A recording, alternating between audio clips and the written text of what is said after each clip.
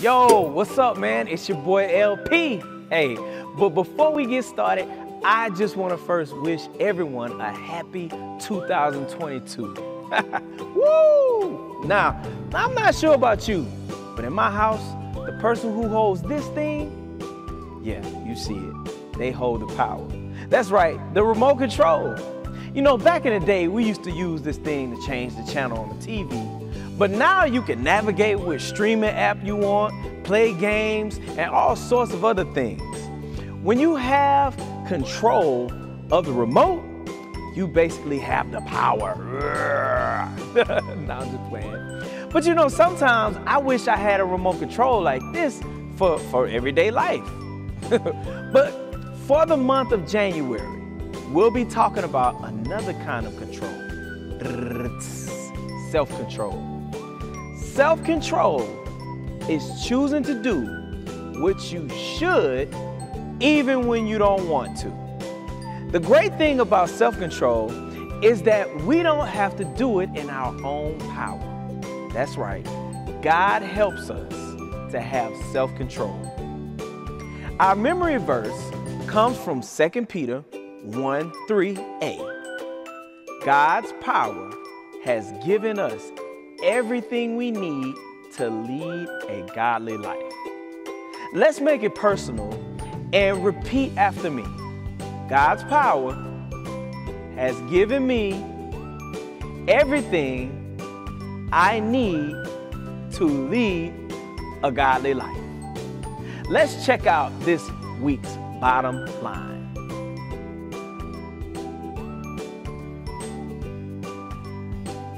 Think of the bottom line as your main takeaway each week. It helps us to connect the Bible to our own personal lives. Now, let's kick it over to Megan, and I'll see you a little later. What's up, everybody? Let's get ready to give God our praise and worship. This is an amazing Bible story to remind us that we can have self-control.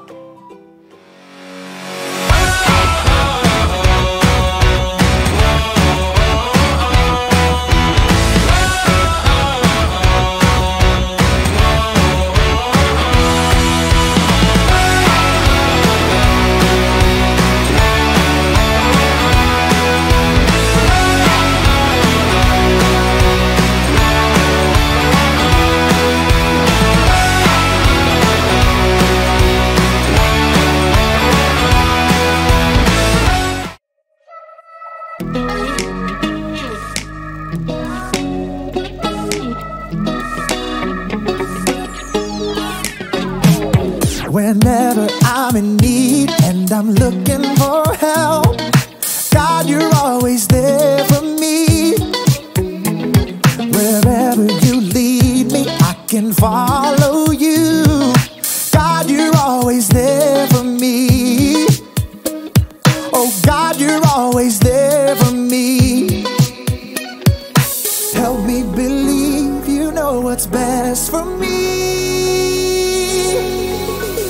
I feel it in my soul when you are in control. I got one life to live and I wanna live it your way. Oh yeah, I do what I should do when you help me choose. I got one life to live and I wanna live it your way. Oh yeah, I got one life to live and I wanna live it your way. Oh yeah, one life to live and I wanna live it your way. Whenever I'm lost and I don't know where to turn, God, you're always there for me. Wherever I go, you're always by my side. God, you're always there for me. Oh, God, you're always there for me. So help me believe you know what's best for me. In my soul when you are in control. I got one life to live and I wanna live it your way. Oh yeah, I do what I should do when you help me choose. I got one life to live and I wanna live it your way. Oh yeah, I got one life to live and I wanna live it your way. Oh yeah. God, help us to be more like you. Because your way is the best way. I feel it in my soul when you are in control. I got one life to live and I wanna live it your way. Oh yeah, I do what I should do when you help me choose. I got one life to live and I wanna live it your way. Oh yeah, I feel it in my soul when you are in control. I got one life to live and I wanna live it your way. Oh yeah, I do what I should do when you help me choose. I got one life to live and I wanna live it your way. Oh yeah, I got one life to live and I wanna live it your way. Oh yeah. The Bible. It's 66 books of history, stories, letters, and poetry that fit together to form God's one big story. The epic adventure of how He created us and loves us so much that He made a way to rescue us. As we travel through the Bible, from Genesis to Revelation, we discover people who met God and found their lives changed forever. Now, for an amazing story, inspired by the book of Proverbs, chapter 25, verse 28. Theo Brickman knew he had the perfect name. He had been building brick creations ever since he could wrap his chubby baby hand around a mega brick. Brick! As Theo grew older, he moved on to brick building kits, but soon his imagination raced ahead of any building kit or building instruction set you could ever buy. I want to build Jupiter, all of Narnia, a ginormous flying pizza. Theo even got a job at a brick building store so he could spend his days surrounded by bricks. So he was overjoyed when he found out that a brick building TV show called Brick Bosses was going to be holding auditions in his town. I'll get on the show for sure. On the day of auditions, several dozen other people showed up along with Theo. He jostled up to the front for a good spot. I bet not one of them can beat me. A tiny lady with iron gray hair eyed him sharply as she addressed the competitors. I am Althea Legoami, and I shall be judging you on originality, technical skills, and overall conduct. There is a break room if you need a snack or rest, but no food may be eaten here in the brick room. You have 4 hours to build anything you can imagine. Begin! Theo raced to the side of the room where racks and bins holding every kind of brick stood. Hey, you stepped on my foot. You snooze, you lose. Theo shoveled bricks into his bin. I'll build a castle, one with turrets and towers and a wonderful moat filled with shiny brick water. Theo got right to work. Soon, the walls of his fortress began to rise. He designed decorative windows and lofty balconies. Ooh, I should build a dragon to attack my castle. As Theo snapped red and gold bricks together to form his dragon, another competitor looked over. Is that supposed to be a horse? Can't you see I'm not done with it yet, you blockhead? As time ticked on, Theo realized he was hungry, so he decided to take a quick snack break. Just 1 minute. But in the break room, he discovered his favorite treat of all time. Dill pickle and pizza potato chips. Theo downed one whole bag. He desperately wanted another, but the clock was running down. I'll just sneak this back into the brick room with me. Theo finished his dragon between stuffing pizza chips in his mouth. He tried to hide the bag, but when he looked up, he noticed Althea spotting a trail of chip crumbs that he'd left behind. She probably doesn't know that was me. With just a half hour to go, Theo's castle and dragon were nearly complete. I need a wall around the moat. Yeah, with a really cool pattern. So, Theo began snapping together an elaborate wall. But the wall simply would not behave. Gotta treat this piece apart. Pry as he might, Theo could not separate two small plates. Frustrated, Theo hurled the locked pieces across the room. They narrowly missed the head of Althea Legoame, who was examining another competitor's project. She turned her head sharply to look in his direction. I don't think she saw it was me. As the final minutes ticked away, Theo fumbled to finish his wall. Time is up. Wheel your creations up to the judging stand. Theo glanced around as he wheeled his work table up to the front. Mine's the best!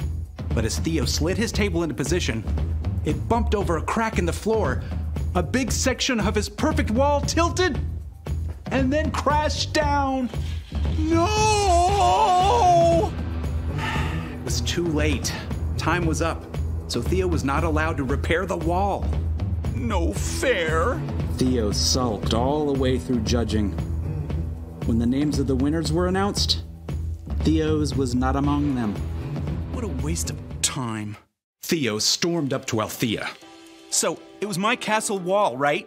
If that hadn't fallen, I would have won? It wasn't the castle wall, actually. It was your wall. What? Part of your score was conduct. How you acted and followed the guidelines and treated others throughout the audition. But I built the best creation. You do an excellent job of building without instructions, but it's pretty hard to go through life without instructions. My favorite guide for life is the book of Proverbs. You mean in the Bible? Exactly. Proverbs 25:28 says, "A person without self-control is like a city whose walls are broken through." Oh. If your own wall was in good shape, I think you would have won today and caused a lot less trouble for yourself and the people around you. But that's not... What if I do? Work on my self-control wall, I mean. Then you should definitely audition again next season. I think you'll have an excellent chance. Thank you. I think. Theo was deeply disappointed not to be chosen for this show, but as he was waiting for the bus to take him home, he downloaded a Bible app and tapped his way to Proverbs. Yep, maybe it was time for some life-building instructions.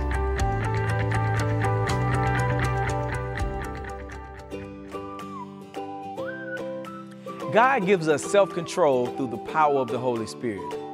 The Holy Spirit comes to live on the inside the moment we ask Jesus to save us. And oh yeah, getting saved is as easy as ABC, literally. What we have to do, we have to A, admit that we've sinned. We have to B, believe that Jesus died for our sins and is alive today. And C, we have to confess Jesus as our Lord and Savior. So let us pray. Say, dear God, I admit that I have sinned and I have fallen short. I believe that Jesus died and that he rose again on my behalf. I believe that Jesus is living right now. And I confess Jesus as my Lord. Thank you, Father, for saving me. In Jesus' name, amen. Wow, it's just as simple as that. Listen, families, if you or your child receive salvation today, we want you to tell us about it. Just text Faith Chapel to 94,000 so we can connect with you. Thanks for hanging with me today, and I'll see you next time as we talk about self-control. Happy New Year, everyone! Kids enjoy learning about God from the on-demand videos, but they love learning from their families even more. Check out this week's family activity guide that you can download from our Facebook parent group website or follow it right from your phone. In it, you'll find fun activities that makes it so easy to keep growing in God's relationship with your elementary kids. It will help you talk about today's Bible lesson, gives you an easy activity that we can do together, gives us through a time of prayer, and so much more. Decide when and how you want to use these great tools that are right at your fingertips, and you will be amazed at how much your elementary kids are learning and growing in their faith right at home with you. We continue to have amazing services for the entire family every week. As families continue to worship together in our sanctuaries on Sundays, we will continue on-demand services for kids and teens, and we're excited to invite you to our Sunday Kids Time to Talk Zoom group. This group provides a safe space for your child to talk with their friends and small group leaders. And we want to pray with them as they prepare for the upcoming week. Check out our service times, locations, and how to join, and we'll see you soon. Have a great day.